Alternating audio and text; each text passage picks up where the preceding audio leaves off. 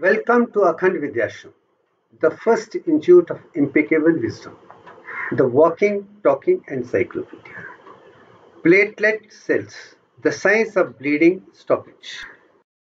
My mission, the impeccable wisdom, knowing which everything is fully known. My greatest discovery, Divyank, the divine design of nature, with which perfect objects are designed and created. Divyank is the reward of 60 years of integrated education. Impeccable wisdom is enlightening, and integrated knowledge is empowering. Now, to understand how coagulation takes place, how the clot is formed, how it is dissolved, how it settles down, and how we get healed completely, to understand that, we need to understand first what is the composition of blood. In beginning of this particular series of blood, I have already spoken when you centrifuge blood, you have 45% solid matter, which consists of RBC, WBC, platelet counts. And of course, you have the serum, which is a plasma which contains rest of the proteins and other things ingredient for perfect homeostasis and perfect health by and large. Having understood this, now let's move on to the very stage. Now come to the question of how platelet cells are formed. If first series in this particular on blood was on erythropoiesis, the formation of red blood cells. And within that particular picture, I made it very clear the ideal example of Divyank in the human body is the formation of red blood cells. But in that process, I have also spoken the pluripotent myeloid stem cells are 21 micron size, and they increase to 22 size in the first stage of creation. Then we go through the 10 stages of development to form a mature RBC with 1/3 the size of the 21. If the volume of primitive stem cell or myeloid stem cell is 900 cubic micron is the volume, mature is 91/10. So all that, how many 21 days it takes, how much it lasts, how nucleus is replaced by no nucleus, and other microorganisms also have been explained very well. Now, keeping that particular picture in mind, let me also explain that platelet cells also more or less take the same size. We have something called thrombopoietin, which is produced by the kidneys and liver. They are carried to the myeloid stem cells, which is primitive, pluripotent, totipotent cells. From everything is developed. And then from there the development goes to another stage to come to megakaryoblast stage, as you can see in the second one in the line. Then megakaryoblast to site, and then cells, you have the precursors from which they come out and come as a platelets. I'm sure there are exactly 10 stages of development in this also, which may or may not have been discussed. Anyway, there is no need for it. What is more important is there is no nucleus in this particular set of cells. RBC and platelets have no nucleus. Megakaryocyte, megablast, those things have a nucleus. But all the WBCs have a nucleus.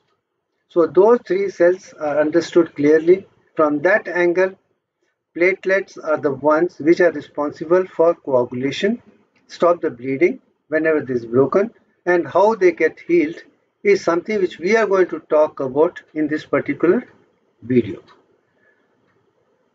Although it is said 1.5 million to 4 million is the size of platelets in a normal stage, I agree with that. Since I am talking of single stage, conveniently, I put 2.4 million cubic millimeters of undiluted blood as a platelet cells. Let me stick to that as on date and leave it at that.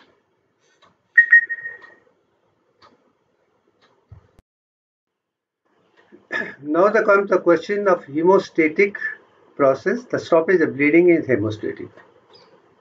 Whenever blood vessel is broken, there is a break and blood starts coming out. As you can see right in the beginning, you have seen the injury. Then RBCs are trying to come out along with rest of the things will start coming and you start bleeding. If the bleeding is not stopped, you could have a problem. At this particular juncture, let me tell you, there are 5 liters of blood which is there in a per adult human body. Up to 1 liters is lost. There is no problem whatsoever. But if it's going to be more than 1 liter, which can be taken care by the negative feedback mechanism by bringing blood from legs into the circulation or spleen into circulation or breaking down all those unwanted areas where the blood is not absolutely essential for survival and take it to the areas which is absolutely essential like your brain and heart and make sure that you survive. But if it becomes more than 2 liters, then survival becomes all the more difficult. That's the time when positive feedback comes to mechanisms and center from periphery comes to at heart and heart starts working more and more and then you could have a problem whatsoever. To avoid that particular problem, we need to stop bleeding immediately at the earliest so that we do not have any problem whatsoever. Having understood the process why bleeding has to be stopped so that we can lead a perfectly healthy, because if we bleed to the death, because see the survival is in blood and that's it. The first thing which comes to the mind is vasoconstriction, which is through sympathetic system and all that come to close as you can see is one part. As a result, bleeding can stop. Second process which comes to play very important role is mobilization of platelet cells to the site of this injury and then try to block it with that. If hemostasis with a sympathetic periphery is able to do it closely, very nicely, not big a problem. Second would be ovulation. Now, having brought the platelet counts to the site and converted a clot and closed it is one, and then slowly over a clot is formed into fibrin and then healing takes place completely and the person would have no problem whatsoever thereafter. So 3-4 processes: first the injury, breakage in blood and then blood starts coming out, then vasoconstriction, sympathetic system will see to it that it is closed and bleeding stops. If it doesn't stop, that's where the primary hemostasis comes to play a role. When platelets are brought, they close, clot is formed, and after clot is formed, it gets healed with the fibrin and then healing takes place and you are perfectly normal for the rest of your life. There is no issue on that part. If this is understood as the first defense mechanism, then I think we are in the right track to go to the next stage, how bleeding actually stops. First, coagulation factors, which are part of the blood and WBC count and everything put together. There are 13 factors which are important. Factor 1 is a fibrinogen. Factor 2 is prothrombin. Thrombin is thromboplastin or factor 3, which is very, very important for the external injury. Then fourth is the calcium. Fifth is proacelerin. Next is acelerin. Proconvertin. Antihemophilic is 8th. Christmas factor is 9th. Stuart power is 10th. Plasmothromboplastine antedescent PTA is 11th. Hegman factor and prothrombin. These are the 13 factors which play a very important role in coagulation factor. And what is their role, how they go about it is something we should try to understand hemostasis very, very clearly. There are two things, what is extrinsic factor, another is the intrinsic factor. So first let's try to understand what is extrinsic factor, mean that the injury is outside. Peripheral injury takes place, tissue is damaged, blood starts forming as you've seen in the picture there. As this starts, that's the time. First stage is a natural defense of sympathetic system coming to produce vasoconstriction, mobilizing, and then mobilization of platelet counts, closing it off as a clot, and then going to fibrin is one part. At the same time, the next thing which comes to play a very important role is thromboplastin factor 3, which is a tissue factor which comes to play a role at that particular juncture which I have written. Now, tissue injury, tissue factor, then thromboplastin third factor, which goes and works an inactive 7-part and convert into active 7-part. And then along with this, they come to another stage where inactive 10 is converted to activated 10 with the help of 7A at one side. And of course, the calcium, the fourth factor, also comes to play a role. So you have third, you have 4, you have 7, you have 10 to activate it. Then on 10 activated goes to prothrombin factor. In the process, 5 also gets added. Calcium is also added to that. So that process is another thing which plays an important role in starting the process on extrinsic factor when injury is outside. Then prothrombin platelet also goes to that circle, also takes place. Calcium plays very, very important, which is the fourth part. So without the calcium, hemolysis would be extremely difficult. So from this particular picture, let me put it very clearly. The impeccable wisdom which is there in this particular thing is right in the bottom. You have a bleeding, you have the damage, there is a bleeding, then factor 3 comes to play a role, and then along with the fourth, you come to 7-part. Then 7-part next becomes 10, divided by 2 is 5. Then 4 comes to play a role. So the factors which play a very important role are the 1, 2, 3, 4, 5, 6 does not play, 7, 10. If these factors are important, and then external coagulation would be very, very effective, and there will not be any problem whatsoever. So remembering 3 plus 7 is 10, divided by 2 is 5 is something which you got to remember. Rest are things where you remember or not, but these factors have to be remembered very clearly as far as extrinsic factors are concerned.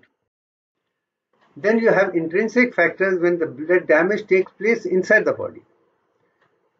The outside it's a 3, thromboplastin.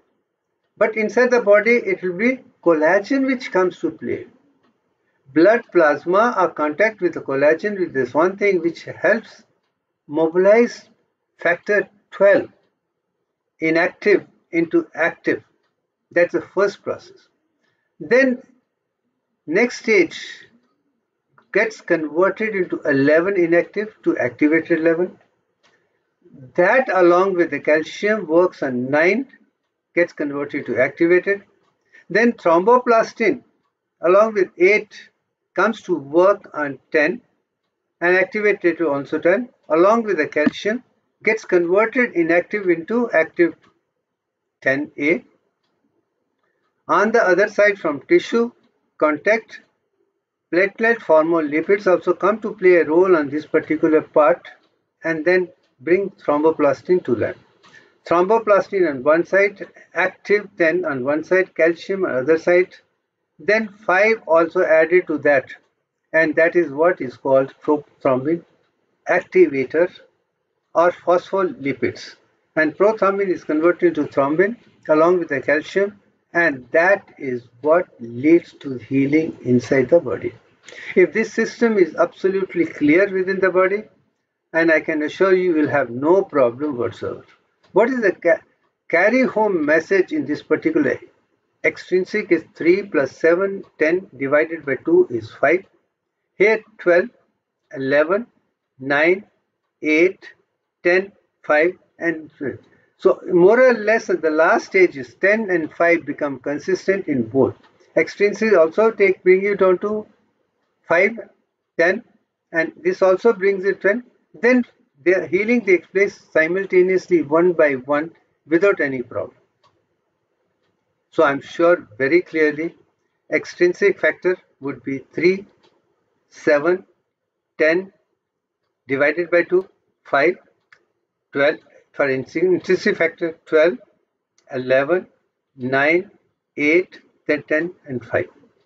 So I don't think there should be any doubt with respect because there is no overlapping, but everything is systematically done very well, and I'm happy about I'm able to put across the whole beauty in a very consolidated form. At this juncture, now let's take the complete picture into the mind.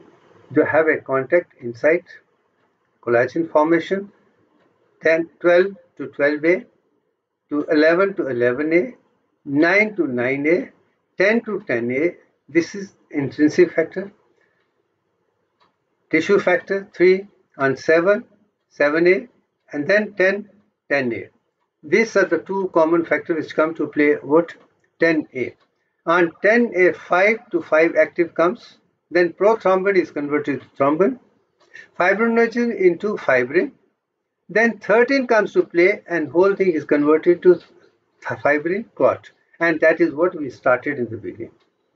If we can bring it into fibrin clot and heal it completely, you are healed once for all, rest of your life. You don't have to worry at all. So from that point of view, remembering all the 13 factors, keeping platelets in mind, and mobilization of that, and the role of sympathetic system to constrict, mobilize from system to bring to intrinsic factor back to blood, and making blood perfect and circulate is absolutely essential for everybody to understand. If we can do that, wonderful. Otherwise, these things will take care and things will be done quite effectively one by one without any problem. So, carry home message of hemostasis is how to stop the bleeding, and bleeding is seat of survival, and unless until bleeding is perfectly normal blood level is 5 liters. If you can maintain 5 liters rest of your life, you will have no problem whatsoever, provided your diet is perfect, you are perfectly vegetarian, you do not take anything which is unnatural, and you are doing things systematically what is recommended. I can assure you, you'll have no problem whatsoever. I'm not pointing fingers at the people who are doing other things. My objective is only to explain things as I've experienced in my life, out of my thing, and I'm sharing only from that point of view. One angle, which is to the impeccable wisdom with Devyang ratio, Devyang sequence, Devyang infinity, and what I have found to be perfectly normal, to be perfectly healthy, wealthy, wise, and happy, completely leading a life. From that angle, I do believe this plays very, very important role.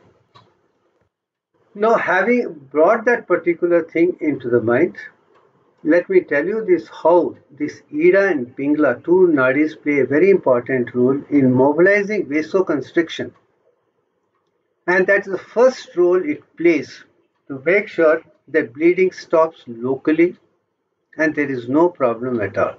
If that fails miserably, Ida and Pingla, then the question of coming up platelet comes to the site, closing with the platelets and forming a clot, then slowly clot getting converted into thromboplastin, plastin, fibrin, and healing takes place, and you should have no problem within a space a couple of days, and that would be the perfect objective of hemostasis 1 and large.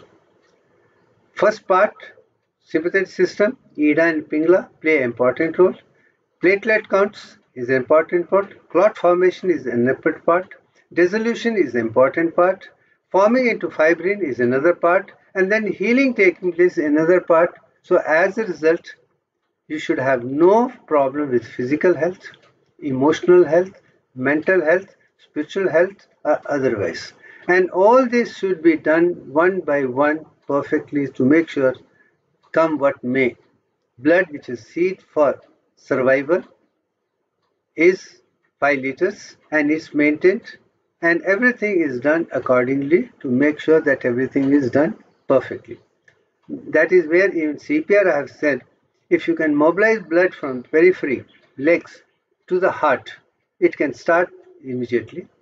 Many of those things you'll have to do and rehabilitate blood volume at the earliest in such a way that person have no problem whatsoever for rest of the life to mobilize things in any form.